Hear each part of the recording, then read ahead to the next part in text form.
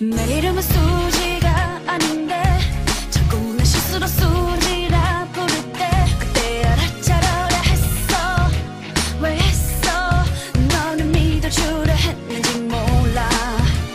네가 어떤 애인지 알았어. 괜히 울지마. 너의 물건들 다 내놨어. 용기는 이제 그만. Goodbye baby goodbye. 우리 선대로 들어가면 돼. 아무런 말도 하지 말고 이대로 사라져주는 거야. Goodbye baby goodbye. 즐거워서 좀 있었다고 생각할게.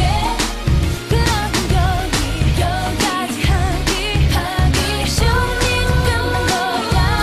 Baby goodbye. Goodbye.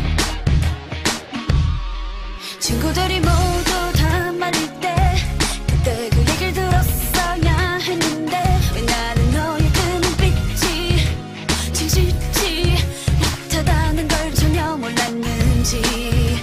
뛰어난 너의 그 용기가 정말 놀라워. 너무 뛰어나서 결국에 나를 잃고 말았어. Goodbye baby goodbye. Goodbye. 상대로 들어가면 돼.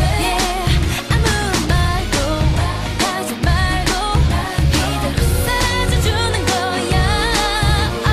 Goodbye baby goodbye. 즐거워서 좀 있었다고 생각할게.